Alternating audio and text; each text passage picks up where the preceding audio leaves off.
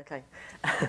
Is that okay? Yep. Very much a companion piece to Toby's piece, but I want to look at it in a sense, I suppose, more from a kind of policymaker's perspective, i.e. from less of an academic perspective, not from an uncritical policymaker's perspective, but the way that these ideas and these discourses have been translated into policymakers' languages and the way that they've affected what policymakers have done over the last sort of 20 years in this area. Now I'm going to be tracing that development primarily, the development of those terms and the use of those terms primarily in the context that I know best, which is the UK.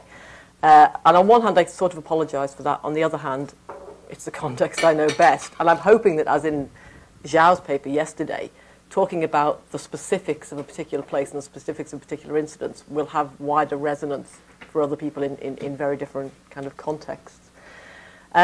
I'm going to end up having talked about the way that these terms are used and the way that they're conceptualized and something about how they're acted on, talking about the kind of problems and issues of all of them, including, and this is probably a novelty for this session, I think, I'm going to actually talk a little bit about arts funding and arts policy.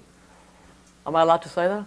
Yeah, okay, so at the end we're going to actually return to the subject of the arts at some point. Now there's a real danger that Toby and I are in sort of violent agreement on most of these things. So if you're looking for some sort of, outsider, radically different kind of perspective that we could all end up having a fight about, you might want to go somewhere else, really. But I am going to try and look at it from slightly more of a kind of worm's eye point of view, really. So it's more of a different way of looking at the same issues rather than I have a particular different kind of ideological distinction. But some of the issues I think may be nuanced differently in the way that I talk about them, and also, as you'll certainly, I've had a conversation with several people since I've been here about the importance of translating between policy languages and academic languages, and you're probably, students of discourse, might be interested to compare and contrast the way Toby and I actually sort of talk about these things in a sense. Okay. Cultural industries. When I say these issues, actually, I didn't even tell you what the title is. The title is Cultural Industries, Creativity, Innovation, right? And that's the kind of circuit, that's the kind of trajectory that I actually want to trace in this. So I'm going to start off with kind of cultural industries, and it was interesting in the Q&A at the end that we ended up with kind of Adorno, because I started off my slides with Adorno. He's obviously having a great rebirth. And in fact, even the UK Arts Council, which is the primary arts funding agency in the UK, which funds a series of kind of literature reviews, basically, publishing a series of literature reviews, many of which are very good. I commend them to you. Funded one that my friend Justin O'Connor wrote last year, which is actually a really interesting piece on the effect of Adorno on the debate about cultural industries and creative industries. I commend it to you all, but if you want to get hold of a copy, don't get hold of the published copy that the Arts Council did, which is utterly eviscerated, where there's about 2 paragraphs about Adorno.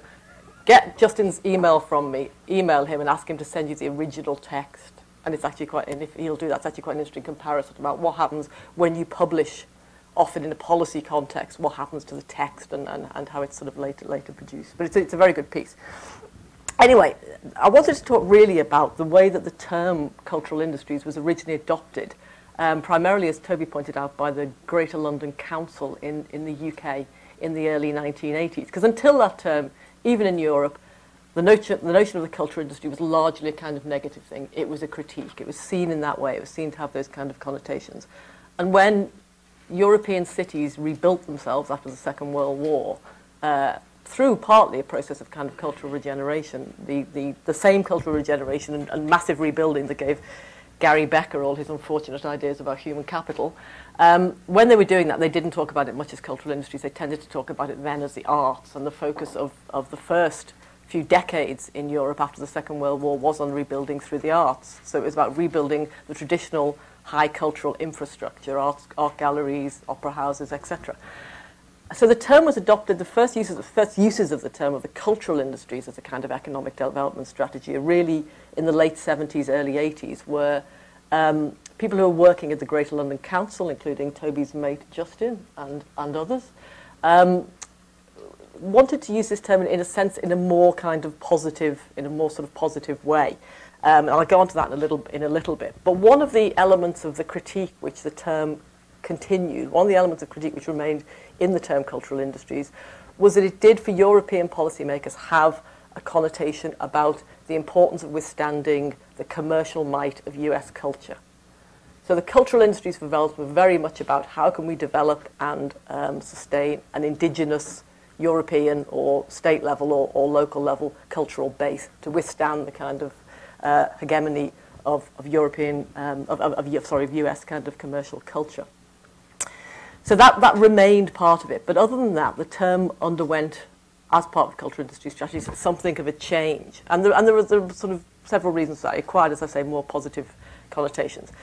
It was based in part on the realization amongst these people and other academics and thinkers at the time, influenced by Hoggart and Raymond Williams and influenced by people of Birmingham, that the vast majority of culture that was consumed, even in Europe, was produced outside of the state funding system for the arts, which doesn't really seem like news to anyone here. But actually, there was a time when that was regarded as sort of news. It was news to people that most people's cultural lives and cultural exposure was not to do with kind of arts policy and what the state supported as the arts, but with various forms of kind of commercial culture. So the decision was taken, in a sense, to set up a cultural industry strategy, the aim of which was to, I'm quoting here, to intervene through, not against the market.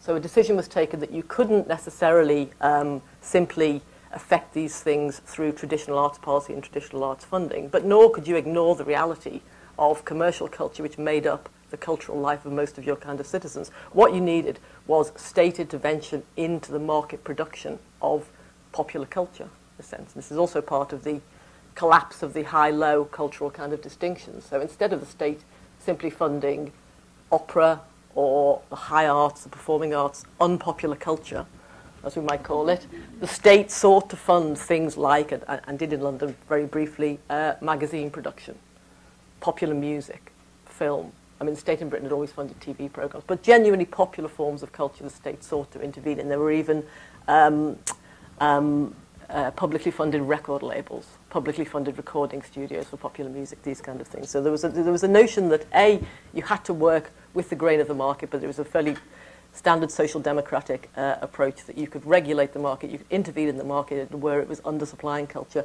And more than that, you could support these sort of popular democratic forms of culture, which would in turn give voice to marginalised communities. And this has always been very much a central kind of concern and theme of cultural industries policies, that in some ways, by supporting the production of popular cultural forms, you were supporting the groups of people who were responsible for producing those popular cultural forms. So working class people, people of colour, women.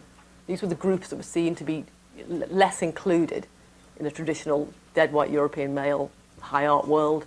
So popular culture would also, in a sense, be a job creation scheme and a voice, very importantly both, for sort of marginal communities. Okay, so what happened to this brave experiment, which lasted all of sort of 5 minutes effectively, although its echoes are with us still. The Greater London Council, which was the top tier of government in London and was called the Greater London Council from about 65 to I think 86, was disbanded by Margaret Thatcher in 1986. It had been an incredible thorn in the side of the Thatcherite government during the 80s, notably because its offices were right opposite the Houses of Parliament on the Thames. They were almost absolutely directly opposite the Houses of Parliament. And for most of the 80s, when unemployment was rising dramatically fast, the GLC building had a counter on it, which used to count up every day the number of people who were losing their jobs in Thatcher's kind of destruction of the British welfare state and its manufacturing capacity. So this was a kind of physical sign on the GLC building of what Thatcherism was doing. Understandably enough, Thatcher wasn't hugely keen on this, nor was she particularly keen on local democracy, so the GLC was actually disbanded in 86 and power was devolved to lower tiers of government. So London has 32 boroughs to which power was devolved. There was no central government in London until it was reinstated in 2000 by the new Labour government, when the same figure, Ken Livingstone, a very interesting politician who had run the GLC and had run this cultural industries experiment, came back as London's first elective mayor. So Livingstone kind of appears in and out of this story in a slightly sort of ghostly way. Okay, so fast forward from 1986 to 1997, the term cultural industries has survived. It's survived very much in the academic literature. In fact, that's where it goes. It leaves the public policy discourse. People in public policy don't talk about cultural industries for quite a long time. And it goes into academia and it goes into academic work. And it's sort of, very unfortunately, despite the work of people like Angela and Dick and some of the other people that we've heard from, some of the other people we've been talking about, it sort of disappears into the academy in some ways. It becomes part of cultural studies discourse. It becomes part of some, but not enough, empirical work on the cultural industries, but it disappears from policymakers' vocabularies pretty much. So 1997, new Labour government is elected in Britain after a long period of kind of Thatcherism. They're very keen to dump what they regard as kind of old Labour baggage, i.e. British Labour Party kind of socialist, social democratic baggage. And one of the ways that they do this is through reuse of certain terms and rebranding. The famous incident of the time of a publication by a guy's a friend of mine actually, but I will forgive him this, of a pamphlet called Rebranding Britain, which led to a whole series of other kind of publications about rebranding Middlesbrough, rebranding Irvine, rebranding everywhere else. But anyway, there was a huge effort on the part of the new Labour government to coin new terms for often for old policy problems, and sometimes with the same approach to kind of policy problems. Now, a key figure in this new Labour approach to what became the creative industries is actually David Putnam, now I think Lord Putnam, film director and a one-time head of Columbia Studios, again for like 5 minutes I think, 18 months, 2 years I think he ran Columbia Studios. And having been a film director himself and had worked in the British film industry and in the British advertising industry, he was very struck during his time at Columbia by the way the US state, and Toby's talked a lot about this, the way the US state supported the kind of commercial muscle of Hollywood. And rather than taking a sort of critical perspective on this and kind of writing a book about it or something, he sort of thought, why don't we do this? If the US is so successful at selling its IP, selling its film industry, it employs so many people through this, it gets its voice into the world in this way, why can't we do this? We're a country, relatively rich country, we make movies too, etc., etc., etc. So his response to that process was actually when he returned to Britain, he was the advisor for the incoming cultural minister, a guy called Chris Smith. And he advised him to set up a task force to look at what were to become known as the creative industries. So a task force was set up largely of corporate interests, it has to be said, to come up with this notion, to both to map and to understand the size and shape and dynamics of the creative industries, and also to put them on the public policy agenda. I've been doing some interviews recently with the people who were members of this task force for a sort of historical piece I'm doing.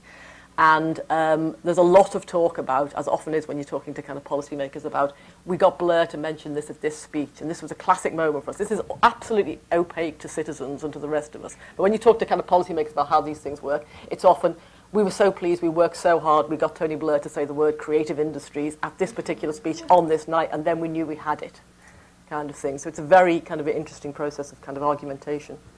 So why is it called the creative industries? Huge volumes of words have been devoted to this issue. And when you interview these people, what's really interesting about it is they don't see it as a hugely ideological shift. They don't say to you, we wanted to dump any notion of Adorno. They've never heard of Adorno. I mean, David Putnam probably has, but a lot of them haven't. They don't say we wanted to dump old Labour baggage. What they say to you is there was a concern that the term cultural industries task force was too connected to the arts. It only spoke to the notion of the arts. That the term culture, the Europeans in the room will love this, is too European. Europeans have culture, but Anglo-Saxons don't really have culture. It's too European, and it's too problematic. That's what they'll say. It was too problematic. There was this notion of the kind of culture wars, being fought out much more kind of dynamically over here, but nonetheless that was behind it. Culture has too many problems, it's too European, and very fundamentally it's too much about the arts. So we needed a new term that would capture some of the things about culture, but would move it beyond the arts into things like design, into architecture, and into, crucially, in this case, advertising. And the reason it was moved beyond those kind of things is because these are service sector industries in which the UK actually has some competitive advantage. That's why those things are included. The UK has no film industry to speak of. It has a strong domestic TV industry. It does pretty well in music, but fundamentally the creative industry sectors, it does well in other service sector industries of design, advertising, and architecture. And therefore, they were included in this grouping of creative industries. So there was a sense in which it was trying to broaden it out. The inclusion of the arts and the performing arts and the traditional kind of cultural sectors and these kind of service industry models. And certainly people who were involved at the time would also say that they had maintained the attempt to collapse high-low cultural distinctions. And I think video games, for example, was included at the time, and leisure software, which in 1998 was not a no-brainer that it would be now. So there was an attempt also to reach out to new and emerging kind of popular cultural forms. Okay, so it represented, in retrospect, a big change. This is one of the interesting things about kind of policy and history in a sense. In retrospect, the move from cultural industries to creative industries represented a big change. And there was clearly ideological baggage associated with it, and there was an ideological shift underway in the sense that the new Labour government was not as socialist as the old Labour government. It was much more bought into a neoliberal project. It wanted to encourage its citizens to adapt to the constant changes of neoliberalism. It lost any critique of capitalism, that capitalism could ever be replaced. All you could do was learn to adapt to it better. So there's a huge ideological shift that's masked by that. But in terms of the actual terminology of saying we're going to call it the creative industries rather than the cultural industries, nobody who I've spoken to who was involved in the time thought that this terminology was produced by that kind of ideological shift, in a sense. So there was a question of language, I think, is quite interesting here. But it did retain, despite this kind of shift and the underlying ideological shift behind it, it did retain some of the old elements of cultural industry strategies. It retained a concern primarily with local economic development. So the idea of indigenous, city-based, regional-based development in these kind of sectors was retained, partly because, and this is a sort of pragmatic reason, partly because most of the work in this area, most of the policy development, most of the funding, most of the ideas were done at a local and regional level. So it's mostly cities, regional government, local authorities who were doing this kind of thing. It also retained a notion of, in a rather unfortunate phrase that somebody used about the time, redistributing opportunity. And that's a classic kind of new Labour phrase. You can no longer redistribute wealth or power, but you can sort of redistribute opportunity. The notion was that you have to allow everybody to succeed in society. That this is the kind of, we can no longer change society, but at least we should give everybody a fair chance of trying to be able to succeed in this society. So there was a notion, both rhetorically, this issue about marginalised communities, and in practice. If you actually trace where the money went into creative industry support agencies over the last 10 years, most of it has gone to things which have an explicit remit to target ethnic minorities, women, and poor people. They're no longer called working class people, but poor people. That has remained the case, that that's where a lot of the money in these kind of areas has gone.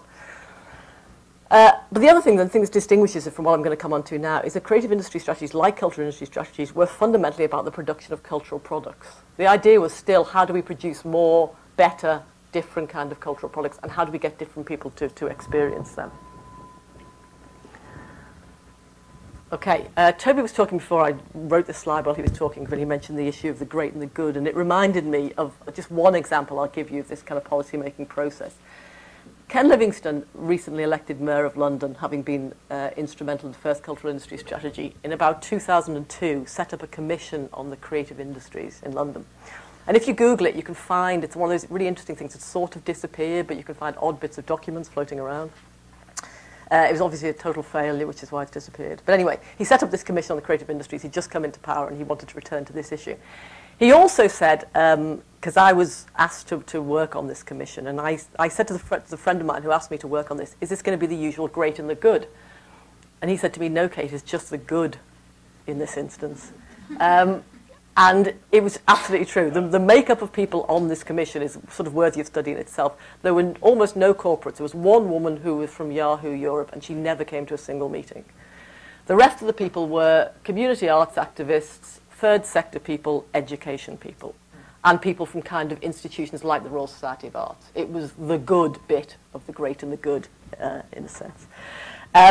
So Livingstone had come to the first meeting. He never came again either, but he came to the first meeting of this commission, and it was a sort of commission process where you take evidence from experts and they submit papers, and you have sort of 12 people who think about these things, and then they report at the end. It was that sort of classic process.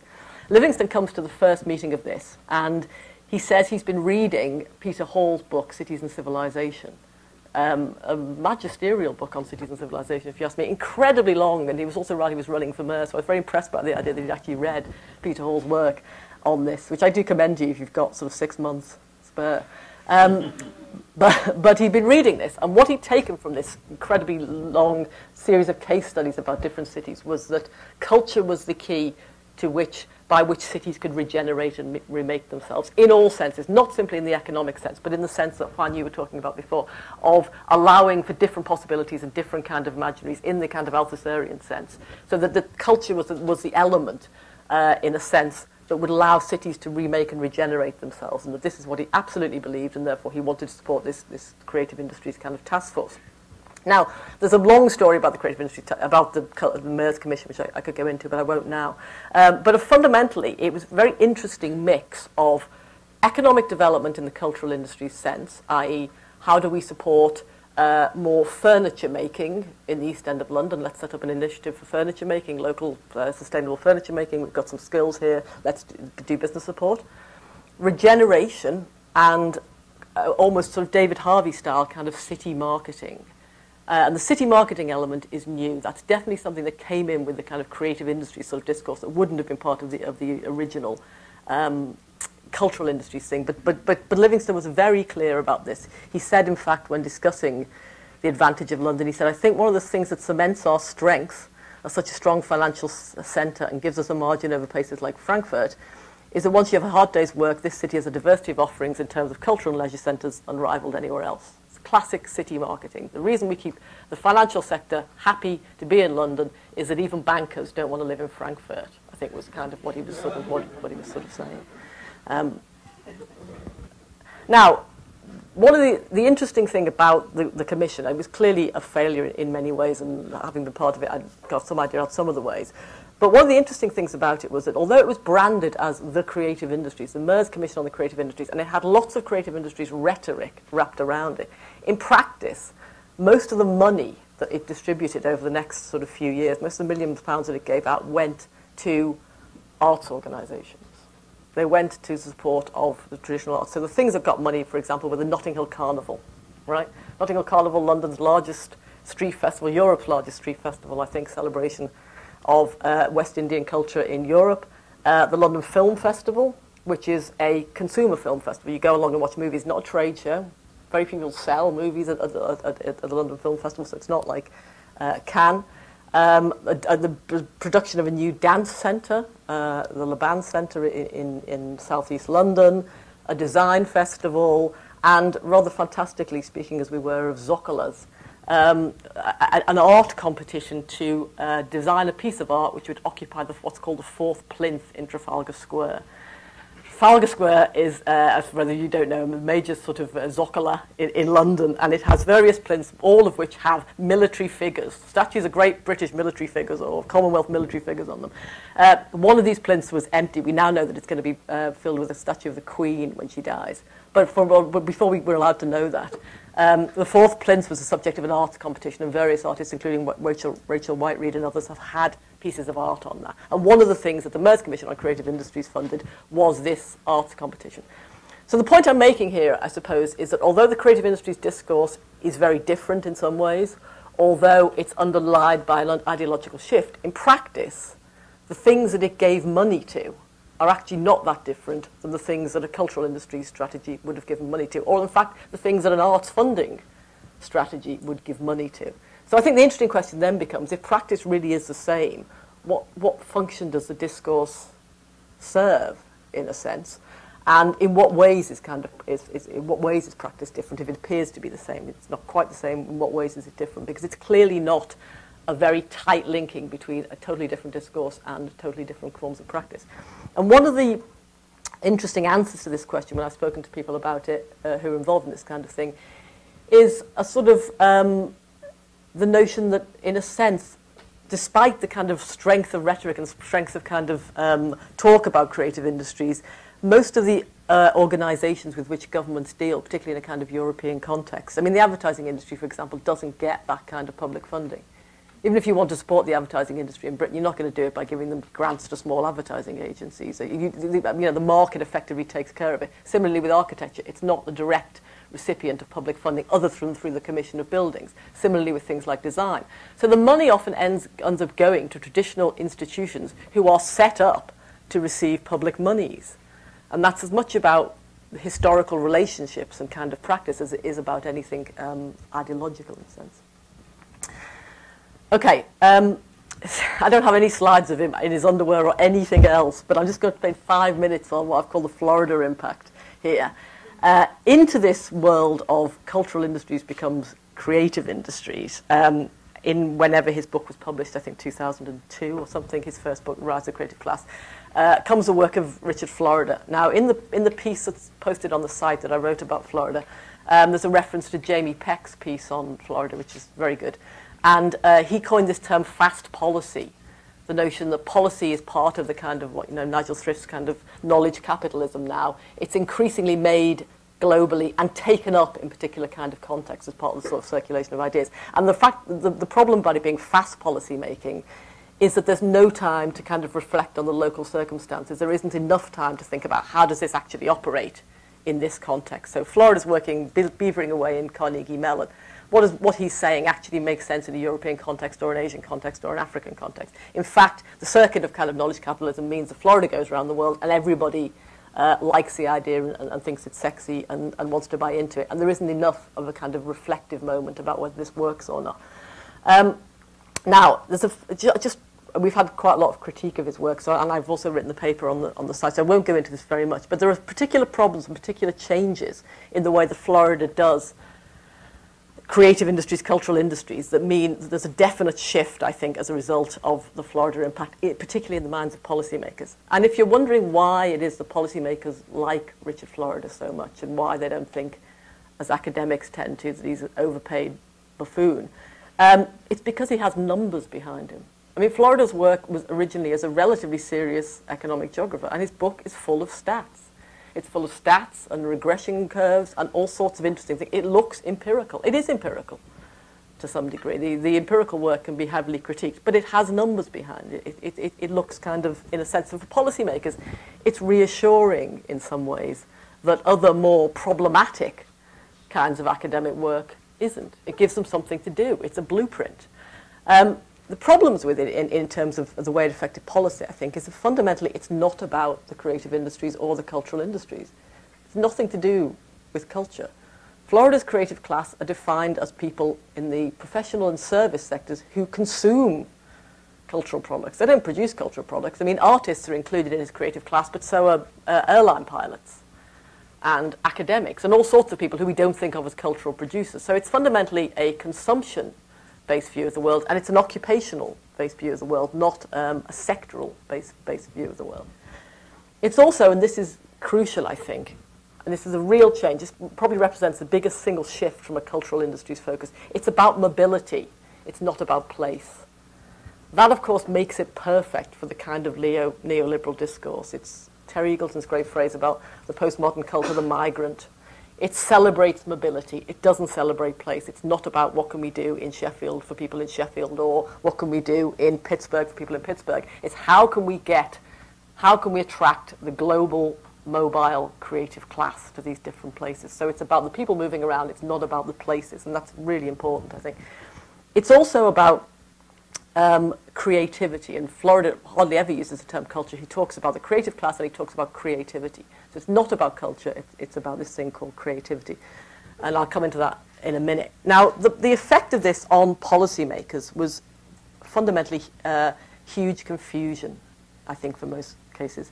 A friend of mine who was doing some work in the northeast of England, a place called Middlesbrough, very depressed, Rust Belt kind of area, very similar to Pittsburgh, where Florida was working. It tells a story of going along there to do what was described as a creative industry strategy, walking into this room full of councillors, and the guy having 5 copies of Richard Florida's Rise of the Creative Class on his desk, and turning to my friend and saying, I want one of these. And this is Middlesbrough. This is a town which has very serious problems of unemployment, low educational standards, quite a poor quality environment. Not much crime because it's a very socially cohesive kind of place, but it ain't the kind of place that Richard Florida and his acolytes are ever going to move to, however many makeovers they do of this. There simply isn't the kind of economic well-being in this area to attract the creative class. But suddenly, all sorts of places up and down the country started thinking that instead of actually trying to develop the cultural sectors, which they've been trying to do hitherto, and which is difficult, for reasons I'll come into, all they had to do was sort of tart up their kind of their amenities and environment, and then they would attract these people who would magically bring with them the means of economic well-being.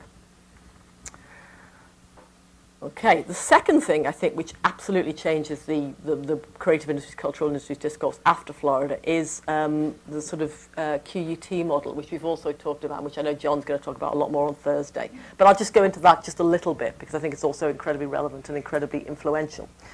Now, in the QUT model that Stuart Cunningham and John Hartley, as Toby's been talking about, have developed over the last few years, similarly to Florida, the creative industries, the cultural industries, become something called creativity. And the important thing about creativity in this context is it becomes an input. It's an input, not an output. Cultural industry strategies, creative industry strategies are about the development of more cultural stuff and different kinds of cultural stuff. This is about something called creativity as an input into economic growth in general.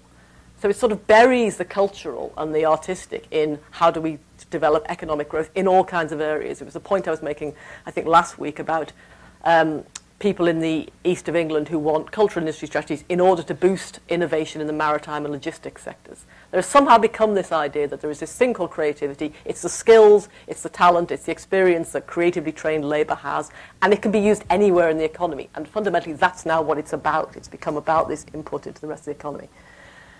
There's a focus in the QUT model on creative labour, not in the Andrew Ross sense of the term creative labour, but in where do people with creative industry degrees go? Where do people who are trained in the arts go? Where do they go and work? And therefore, how can we see how creativity in this sense is dispersing throughout the economy? So there's a lot of attempts that they do to map where creative labour goes in order to say the creativity and culture is an input into the production of all sorts of other things.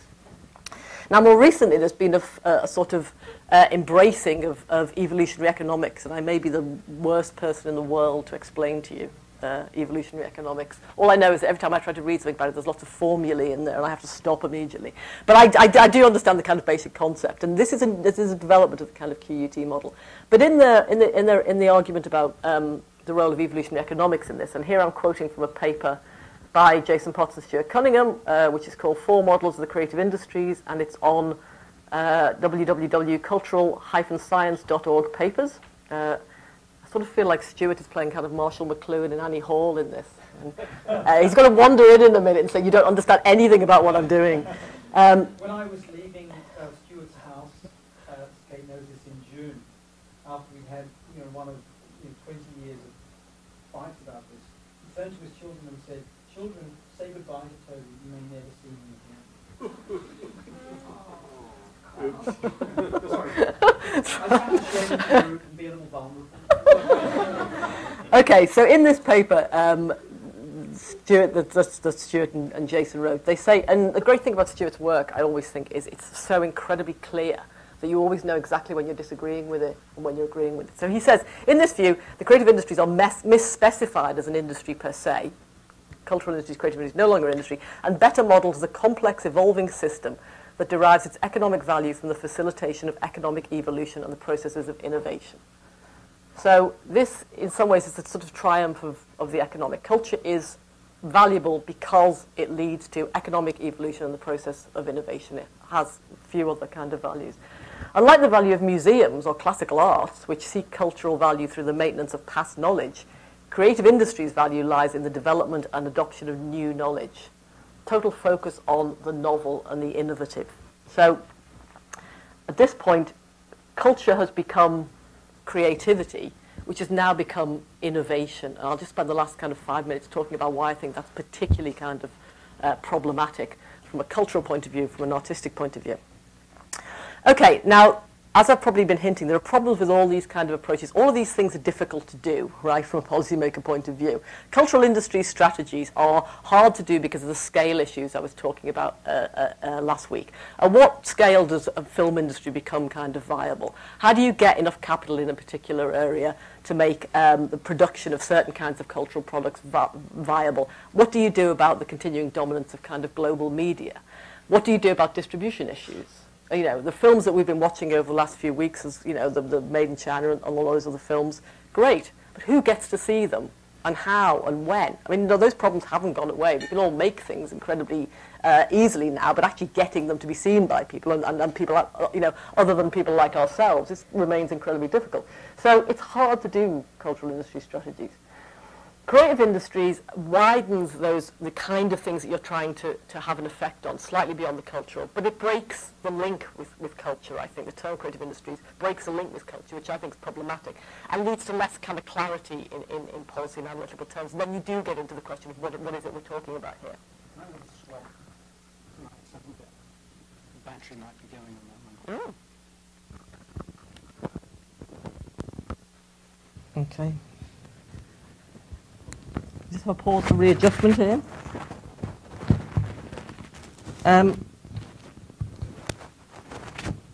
Sorry, is that right? Yeah, okay. As Toby said this morning, and I completely agree with him, both of these kind of strategies have minimised the issues of cultural labour. I think cultural labour hasn't figured as highly in these kind of strategies as it should have done. Although there is an interesting document at the moment produced by the UK Department of Culture, Media and Sport called Creative Britain.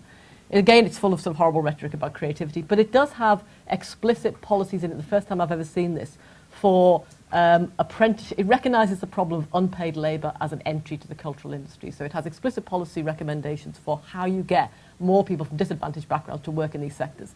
It doesn't, as I was talking about last week, suggest that working in these sectors may not be something you want people to do.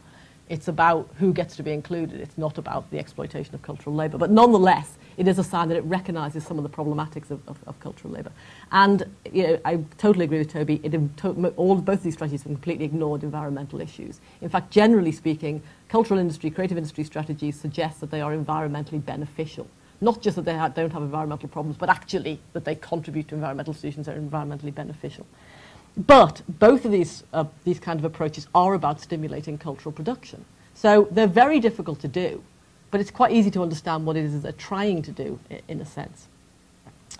Move on to the kind of creativity innovation world of Florida, and to some degree, and to a greater degree probably, of QUT. And I just want to spend a couple of minutes looking at this from the point of view of arts policy and the effect on the arts, in a sense.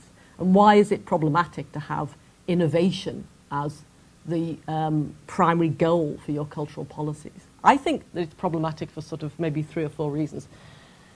The first is that I think it leads to an over-focus on novelty as the only source of kind of cultural value. And even within popular cultural forms, this clearly isn't the case. The reason that people go to see the Rolling Stones perform, or packed out the O2 Centre to see Led Zeppelin at the end of last year, isn't because they expect Led Zepp to take a new musical direction. It's not about innovation. It's about collective memory of the past in these cases. Therefore, even in popular culture forms, people are not always seeking the novel and the new. They're often seeking different things. It leaves no room, in a sense, for kind of non-innovative art. So if we're talking earlier about Cary Grant, it's impossible to imagine the screwball comedy without the notion of the screwball comedy as a genre. It takes its meaning from other screwball comedies. If you just saw one and you derived from Mars, you wouldn't be able to make any sense of it. Once you've seen 10 of them, you know exactly what's going on. Genre pieces are not all about innovation. They're about reflection of one another. It doesn't leave much room for notions of traditional craftsmanship, and particularly for kind of notions of non-Western art, many of which don't celebrate innovation in the same kind of way that Western art does. So it's a very, very narrow take on the kind of cultural production you want. And interestingly, and I think this is the really neoliberal kind of moment of this kind of policy, it's a sort of perpetual present. You're trapped in a kind of perpetual present. This is culture without memory. And it seems, in that sense, to be ideally tuned to kind of neoliberal notions of the future and the mobile and the unmemorized. It also reduces, I think, a series of complicated arguments that have been developed in various countries for the importance of kind of cultural production to a single argument. It says cultural production is important because it leads to innovation. I was at a talk recently by a UK guy called Will Hutton, which some of you may or may not know. He's a British journalist, written on China quite recently, and is now, for some reason, writing about the cultural industries about which he knows nothing. And he was talking about the Victoria and Albert Museum in London. It's a huge museum of decorative arts, one of the world's great decorative art collections. And he was saying, if only we understood the role that the Victoria and Albert Museum plays in innovation in the design industries and innovation in fashion and things like that, then we would all, you know. To which the answer is, if it doesn't play that role, what are you going to do? Shut it down? You know, close down this world-class collection? Stop it being a home for cultural tourists? Stop it being a place for London citizens to go? All the different arguments that we have for the support of culture are collapsed to this single argument about the role of innovation. The third thing I think that's problematic is that it leads to increasing attempts, and this does bring us back to the academy a little bit, to insert innovation, notions of innovation, into arts and cultural education. And Dick was talking about this a little bit the other day, and I've been talking about it with some people here. But my concern about that is it might result in weakening the very conditions that have led us to have a successful arts education tradition in many places. Goldsmiths, I know there's a couple of Goldsmiths people here, the university that nurtured Damien Hirst, probably whatever you think about his work, one of the most innovative artists of the last sort of 20 years, one of the most entrepreneurial artists of the last 20 years, is now setting up an institute of cultural entrepreneurship. And I said to the guy, the vice chancellor of Goldsmiths, who's a very nice guy, very smart, and I said to him, how come you managed to produce Damien Hirst without teaching him entrepreneurship? And now you want people to teach people entrepreneurship? Why don't you just carry on teaching them fine art and see if they turn into entrepreneurs? But no, we have to now have this notion of entrepreneurship and innovation being inserted into kind of arts education, as if traditional arts education hadn't produced entrepreneurs. And the final point, and this comes to the question that we ended up with at the end here, and I totally agree. The final concern that I have about this is that it leaves traditional cultural and arts policy totally uncritiqued. Whereas original cultural industry, creative industry strategies, to some degree, were a response to the problems of traditional art strategies, of the privileging of certain kinds of high arts. Now what's happened is that the cultural industries, creative industry people have gone into the box called innovation and economic growth, which leaves arts advocates much more comfortably on their own, back in their bunker, defending quality and excellence in the arts. Because the people who are involved in the innovation side have lost total interest in critiquing the arts, have lost interest in the issue, no longer have anything to say about it, but because they're interested in the sources of economic growth. And documents coming out of arts agencies show a return to a very uncritiqued notion of the importance of the arts and what kind of arts we should support and how. And all the real questions about, you know, what counts as culture, who gets to produce it, who gets to consume it, still the real questions that sort of dog policy in this area just don't get addressed at all when industrial production of culture gets hived off into kind of innovation. So, what to do about this? Just finally, because I'm a mostly consultant rather than academic, I can never just leave it at the problematic. I have to do a sort of one slide that says, what should we do about this? I think that, this conference has been really, really interesting and really, really useful to me. And I think there's a real need to re-engage academic and policy and sort of work in this area. And it does go on at the margins, but it's still frowned upon, as Toby was saying and as George was saying. It's still frowned upon in many academic circles to have anything to do with the policy-making process, to have anything to do with these kind of conversations other than in critique mode. And I think that's ultimately a bit of a dead end. I mean, my least favourite kind of critique of these sort of things, and I think, partly because I think it's lazy, is that you'll see a lot of critiques of the discourse of creative industries, which do very little other than reproduce what's in the document with put scare quotes around it. That's a classic kind of fairly lazy kind of critique, that what we must do is show that this is clearly a silly thing to say by putting quotes around it, but actually there's very little attempt to investigate how those discourses get made and how in practice they get enacted. So I think we need much more empirical work about how those discourses are understood by the people who are using them all the time and how they get enacted in the world, because there's a big gap between the two things. It's not enough just to read the document and say, this is clearly silly. There's a need, I think, just for much more empirical work in this area. And it's interesting that Toby mentioned Liverpool City of Culture, which in many ways has been, I think, clearly will not deliver on any of the kind of grandiose claims that were made for it in terms of economic regeneration of the city and cultural development. But the reason that we'll know that it won't deliver on those kind of things is because there's actually a piece of work, a very long-term empirical piece of work called Impacts 08, being run out of Liverpool University, which is tracking many, many of the indicators over the period of the City of Culture and beyond, which will tell us, which will give us a sort of empirical evidence base about these kind of things. So there is better, more high-quality research, empirical research going on about these things. And of course, much of it is compromised. The kind of questions that you get to ask are not always the kind of questions that you want to ask. But nonetheless, there will be. We won't just have to discuss between ourselves whether we think it worked or not. There will actually be some evidence about who got jobs, who got education, who got exposed to different cultural forms and how. I think we need a focus, a much greater focus, particularly in policy terms, but also obviously in academic terms, on labour. That sort of goes without saying. It's been a kind of theme of the week. And obviously, by having given you this very kind of UK and British perspective, hope to make some kind of connections with your own circumstances, your own countries. I obviously think that we need greater international comparative work in this area. And this has been a really useful start, at least personally for me, in that regard. Thanks very much.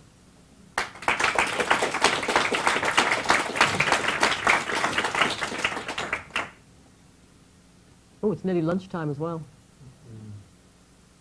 You think you're going to get out of this? That's all okay, 5 minutes, go on.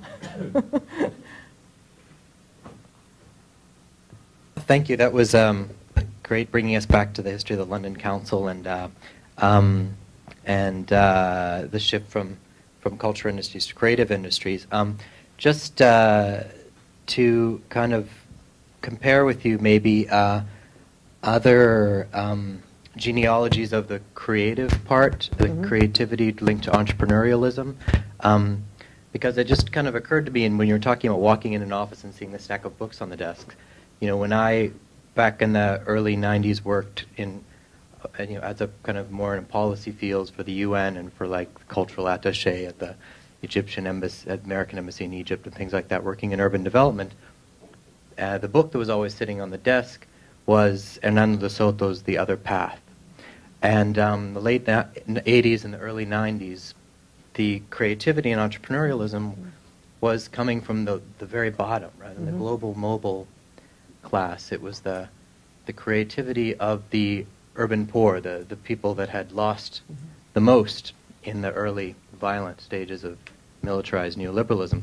But the U.S. Embassy, the UN, was pushing Hernando de Soto's book, which I'm sure you've heard, Informal Economy, and so creativity had, and I don't remember at that point coming across creative industries discourse other than the Horkheimer Adorno critique in that period outside of the U.S. and Europe.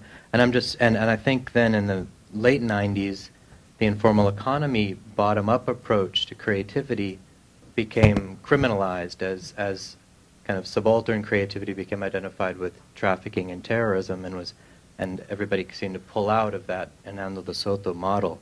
So I'm wondering if we, since we've been following culture as the anchor, if we focus on entrepreneurialism and this shift from the bottom-up strategies, looking at subaltern and marginalized actors, and then this shift suddenly from a very top-down approach, what other genealogies do we get, and how that compares? That's just kind of a complementary reading. No, I completely agree with you, and entrepreneurialism is definitely one of the things that kind of feeds into this. I didn't want to suggest that there's a single origin for these kind of things, but obviously different things feed in. Entrepreneurialism, absolutely, and it's also clear that in the UK context, exactly that thing, as Angela and I think Dick were talking about, the notion of the cultural entrepreneur as the kind of refusenik of work, and those kind of ideas about sort of liberation from work that were buried in that. But then in the period of the sort of 90s, as you say, entrepreneurialism was setting up raves. Entrepreneurialism became drug trafficking. Entrepreneurialism became the anti-globalization movement. And suddenly, there was like too much entrepreneurialism going on, and not the right kind of entrepreneurialism, and not the right people being entrepreneurial. So, although you still hear the term, that notion of the entrepreneurial has been, in some ways, quite interestingly sanitized by the notion of social entrepreneurship. Entrepreneurship for the public good, as opposed to anti-social entrepreneurship. which is the kind of informal economy. So I think it's quite interesting that some of that hangs around, and that's one of the interesting things about these things, you know, what hangs around in what way. But I absolutely think you're right. I think the concern with kind of criminality and entrepreneurship, and also the idea that if you were kind of, it's like creativity, you've got to be creative enough to work, but never creative enough to question the conditions of work kind of thing. You've got to be entrepreneurial enough to do these things, but not so entrepreneurial that your entrepreneurship is disturbing in some ways. So, and I think that's exactly what happened around that time. Yeah. So my question also applies to Toby's talk, but I had a question about making non-empirical research appealing to policymakers. Like one of the things that you mentioned was about Florida's popularity coming from the fact that he uses data and statistics and charts and this sort of thing, and its currency among policymakers. And I was wondering about research that deals, that's more prevalent in the humanities, like, you know, such as research that has high theory, or what we think of as high theory in it. How do you make that, how would you suggest we make that legible to policymakers? High theory stuff is difficult, and you have to bury it. You effectively have to bury it. You have to be informed by it, but not seek to intimidate people by it. And I mean, it's a sort of serious point. You know, in academia, you gain kudos for knowing these things, and in the policy world, you gain kudos for knowing them and not talking about them. So there's a kind of buried sort of discourse of these things. But I think there is. I mean, what I hear a lot from policymakers, particularly in certain kinds of work, is we need some narrative on this. This is a really common phrase. People are always telling you that we need a new narrative. We want a narrative on this. The term narrative I hear used much more in that context than anything else. So there's clearly a sort of storytelling role, and often what you're asked to do is to come up with a narrative or a story for a particular place, for its possibilities, for what you might do. So I think that's one way, that kind of ability to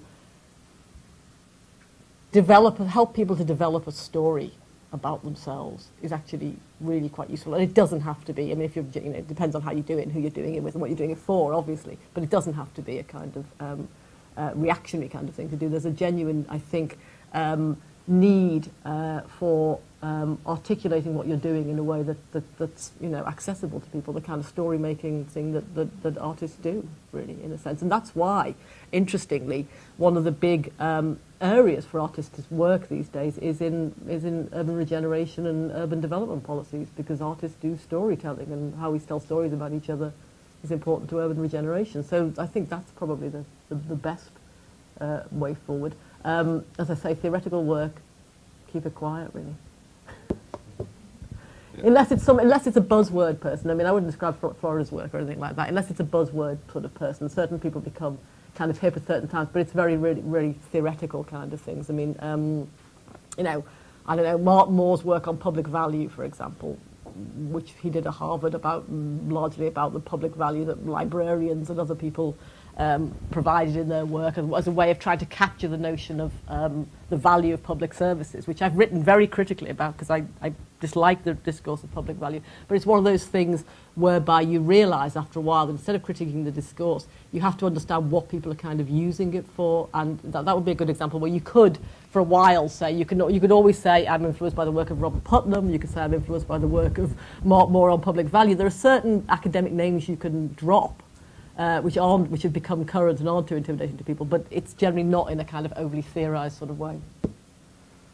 Yeah, actually, to that effect, I'm kind of curious to know what your response to would be to, like, the role of Braidotti and Vattimo in the European Parliament, who are, you know, philosophers and do quote-unquote high theory, and who actually act on very pragmatic means at the level of European Parliament, which kind of goes against what you were just saying. So I wonder if you had thoughts on. Well, I don't know how they do it in practice, and I'd be interested to look at the way that they talk about it and the sort of discourse. I mean, it's Toby's point about Hoggart earlier on. It's not that theoreticians haven't done these kind of things in the past, but the way that they do it and the language that they use and that kind of thing, I think is crucial in a sense. I'm not for a moment suggesting that people who are people who run, many of whom are, for my sins, friends of mine, you know, the New Labour Number 10 policy unit have read every possible work on political theory that you can imagine, but they don't talk in that language. It's about the language that you use, I think. So it really is a question of discourse. I don't know if you've read it or not, but you can probably Google it and I can send it to you. If you want to work out what's going to happen with cultural policy in London, there's a speech that Boris Johnson gave about 2 months ago about this vexed issue of what's going to go on the fourth plinth. And his argument was instead of having all this arty-farty postmodern nonsense, we'd have a statue of a war hero, only this wouldn't be a British war hero, it would be a New Zealand war hero, Keith Park. And it's an extraordinary speech that he gave because it's so full of utterly uncritiqued notions of high culture. I mean, at one point he says, and I shouldn't misquote him here because it's really important, but he says something along the lines of, it's basically a defense of the kind of dominance of high art in the European context. And he sort of says, I know people say that the recent Terracotta Army exhibition was, fantastic and how marvellous and what this tells us about China. But frankly, it's not as good as the Raphael. It's almost literally like that. It's written for a kind of spectator kind of audience. This was a speech that he gave. So I think absolutely we'll see a return to, if I were worried about being a consultant in the new regime, I'd be dusting off my art for art's sake arguments. We'll see a return to uncritiqued notions of kind of the arts and the importance of the arts, some of which have some merit, so I'm not saying they don't. And we'll see the creative industries stuff go off into into innovation and to utterly uncritiqued notions of innovation. So I think it's not great, really. Okay, great. I think you've earned your lunch.